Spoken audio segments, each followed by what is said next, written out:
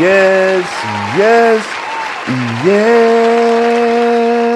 yes. Welcome back to 108 Dragons TV, baby. It's your host, Lemon23, aka Lemetius, right hand of Zeus. And we are back with another episode today, man. And man, I got some bad and some good news. But before we get into that, let's talk about that Mega Man X classic series on the Super NES that dropped in 1993. Now you talking about a platformer with a ton of action and a huge amount of boss battles and special abilities? Look no further. Mega Man X from Capcom brought all that smoke, and man, hours and hours of gameplay, and boy, getting those separate individual powers was amazing. Now, with that being said, let's hop into this gaming news.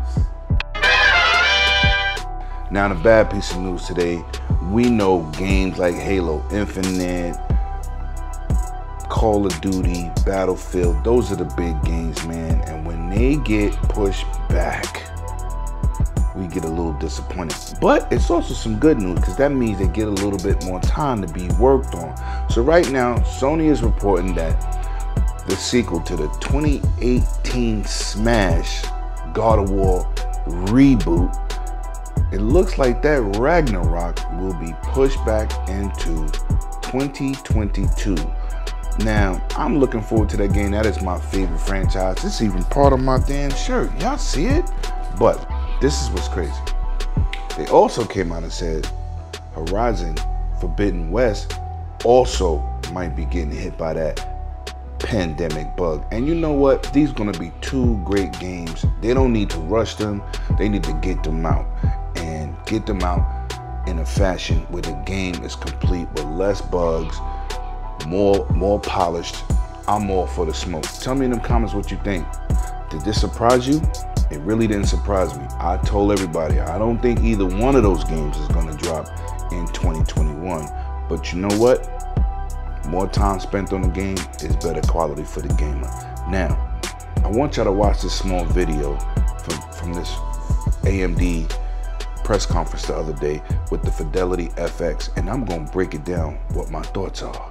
Facts. Many of you have been asking for an update on AMD's FidelityFX Super Resolution, and I am super excited to show you what we've come up with. So let's get right to it. There is no dispute, gamers know performance is king, whether it's an immersive AAA game or a competitive esports title. Many gamers also want to be able to turn on the latest visual technologies, like ray tracing, while maintaining an acceptable frame rate. And as I shared earlier, tens of millions of gamers are now playing on gaming laptops, and we want similar experiences to what we get on the desktop PC. As a result, high performance upscaling and reconstruction have become a gaming necessity. This is why we have developed FidelityFX Super Resolution for all gamers.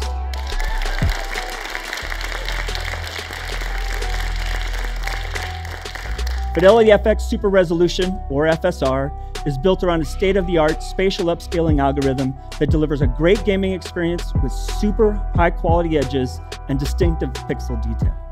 It greatly improves performance, especially when demanding effects like ray tracing are turned on. We have developed FSR to deliver great performance, great image quality, and most importantly, for broad adoption. On the left is the game Godfall, running at native 4K resolution with ray tracing enabled and in-game settings set to max. As you can see, the performance hovers just around 50 frames per second. By enabling FSR and setting it to ultra quality, the visual experience is practically identical. You still get that rich, true-to-life look and feel, but with the 59% performance uplift. Now, some of us care more about performance, and some of us care more about image quality. And that's exactly why we've created 4 different quality settings in FSR. Gamers can expect anywhere from a 59% increase between native and ultra quality mode to over 2x increase when switching to performance mode.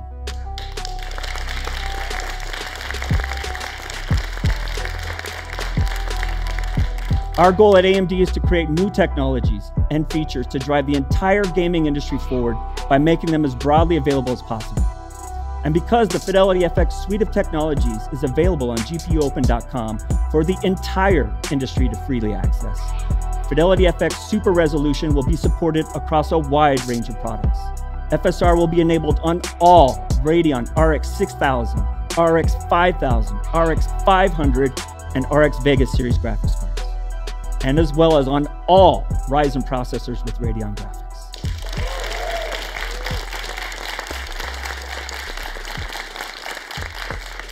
In demonstrating once again AMD's commitment to drive the gaming industry forward, I have an exciting demo to show you next.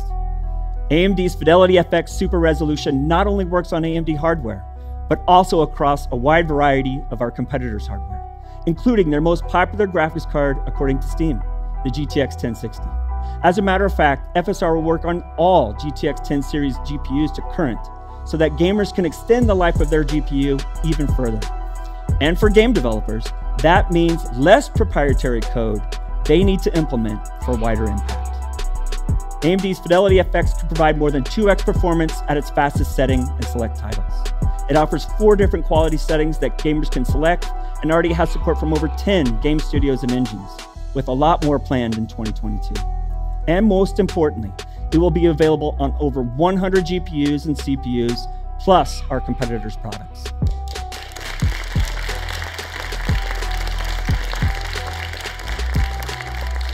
The first set of games supporting FSR will be available on June 22nd.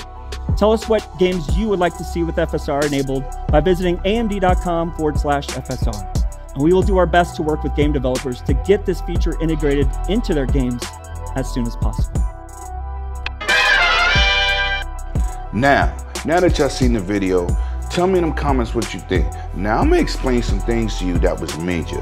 First of all, taking less work off your GPU with the AMD's FidelityFX. Man, this is equaling what DLSS is doing for NVIDIA.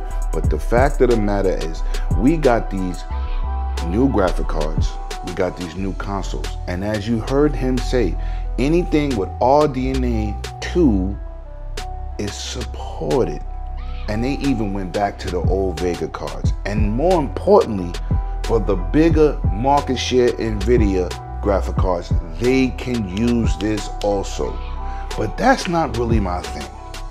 My thing is, we have 2 powerful consoles straight out the door. They have power. We still got to see a game to really push these consoles. Imagine having more graphics available for the developer using less power, which leaves more power to use for special effects, frame rate, resolution. This is an absolute stunning situation for console owners. I think this generation, like I keep telling people, we will not get no pro systems. They built these systems with future in mind, unlike the last unlike the last generation. They gave you something good for today and brought out 2 pros and later. We're not doing that. I told everybody this is not gonna happen, but I wanna hear your opinion, man. This graphical fidelity update, man, from AMD is awesome new tech, and even with DLSS, awesome new tech, which takes less power to use for these developers to be able to work with. Higher frame rates, better resolution, with ray tracing on. Come on, we don't get no better than that.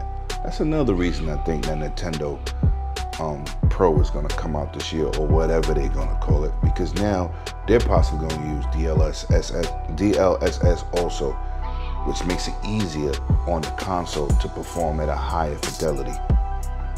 Like and subscribe if you find any of this information helpful. You already know what it is. Dragon's Den every Saturday. Shout out to everybody that supports me. It's greatly humbling. And I'll see you in the next video. And yes, the drone video is coming. It's a lot of work. Facts.